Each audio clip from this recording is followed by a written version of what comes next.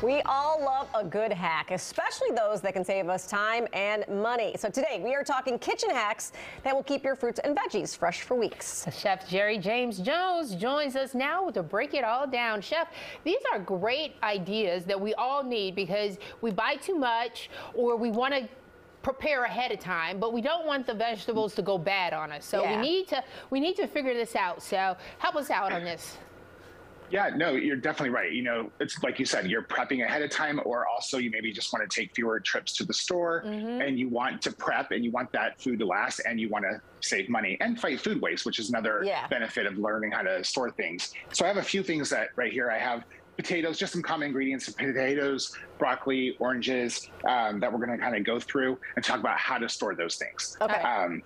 So one of the things that's really great about broccoli is, you know, obviously it's just a superfood, it's packed with nutrients, but it's actually a flower. You're eating the flower part of the plant. So when you're storing it, you really just want to store it like a cut flower. Literally just putting it into a jar of water can take it from lasting just like about a week or so to like almost a month. Really? And it's just, yeah, it's amazing how long it will last because it's like a cut flower. Depending on your refrigerator now, you might want to put a bag over it. Different refrigerators have different humidity. And so for that reason, you might want to just put a bag over it to kind of protect it a little bit. But that said, having that water there for it to like live off of can increase the broccoli's lifespan a lot longer. What if you wanted to freeze it?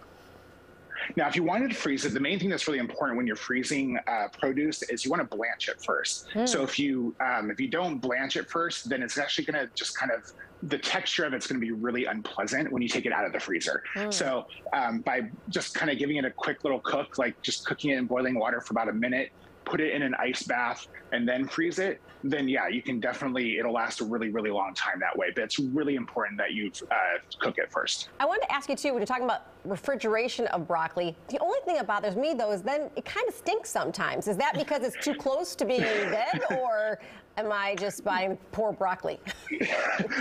No, I mean, broccoli definitely has an aroma to it. And so that you might just want to use the bag method for that reason alone, just to kind of prevent it from like, you know, putting off a smell, also from absorbing anything else that you might have in the fridge. Especially if you're buying organic broccoli, like those can kind of sometimes be a little bit more potent. So it's not uncommon for that to happen. All right, let's move on to the potatoes. Yeah. Okay, yeah, potatoes, you know, definitely a staple. So one thing that's, I think, kind of confusing for people when they go to the grocery store is how the grocery store stores food is different than how you should store it at home. And what I mean by that is when you walk into the grocery store, the produce is typically out in the open. They spray it with water. You definitely don't want to wash anything before you put it in the fridge because it's enclosed, where at the store it's out in the open. And often you'll see potatoes stored next to onions and garlic, but it's actually, you don't want to store them next to onions and garlic, and you definitely don't want to put them in the refrigerator. If you refrigerate your potatoes, it actually takes the starches and converts them to sugar, which makes it really, it's unpleasant, like not like a sweet potato, not in a good way. It's like an unpleasant sugar potato. So you definitely don't want to put them in the fridge. I recommend putting them in a brown paper bag. Store them in a cool, dry place like your pantry or your garage. They like to be cold, but they want ventilation. So that's one of the reasons you don't want to also store them in the fridge. They want airflow. So having like an open paper bag that can sort of absorb any moisture, but also kind of keep that airflow, and they'll last a really long time that way. How long are potatoes really good for? Can you eat them up until they start sprouting, or are they go south before that?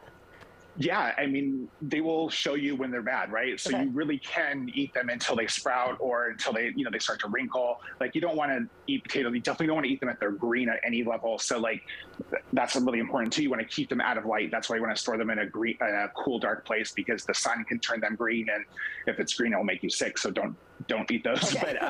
But yeah, you can literally keep them until they kind of show you that they're no longer good. Okay. All right. So you have, was that oranges there and onions? You have some other stuff for us? Yeah, so oranges, it's funny because, citrus looks really, really great on a counter in a bowl, right? It's one of those things that you put on the table, put on the counter, but it's the worst way to store it. Citrus actually does better in the refrigerator. One of the reasons is that citrus loves being cold. It likes being really, really cold. And so you want to have your citrus in the fridge, not on the counter. Now, the trick is, the pro tip for that is, and before you're going to eat it, like take it out the day before. So what I do is I put my citrus in a bag, and it likes to be cold and it likes humidity. So I put it in a sealed bag and I put it in the fridge. And then if you have a crisper drawer, that will also work for creating that humidity. Put it in the fridge. I've had citrus actually last for months this way. Oh. Yeah, it's crazy. But put it in the fridge. And then the thing is, you want to just take it out like a day before you're going to enjoy it, because having it come to room temperature will improve that flavor. It's really, the colder something is, like the harder it is for your taste buds to register it. Yeah. So having it come to room temperature is really key for kind of increasing that flavor. So funny, like so many simple little things can really increase the longevity of some of your fruits and vegetables.